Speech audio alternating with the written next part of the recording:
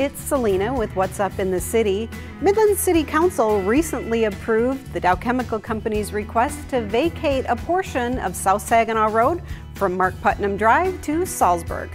In addition to previously promised funds for both infrastructure improvements and property owner relocation along the new route, Dow will also invest $1 million to make improvements to the Center City Business District along Saginaw Road. Details of City Council's approval include fire, police, and EMS continuing to have emergency through access on the vacated portion of Saginaw Road, that Dow truck traffic must be rerouted to M47 and Salzburg Road instead of Saginaw Road to access the facility, and Dow will pick up the cost to improve signalization and traffic lanes on Waldo Avenue at Bay City Road to accommodate rerouted traffic.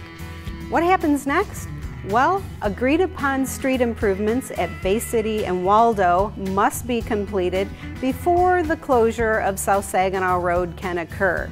Continue to watch MGTV, local media, and visit the City of Midland website at cityofmidlandmi.gov for all your complete information.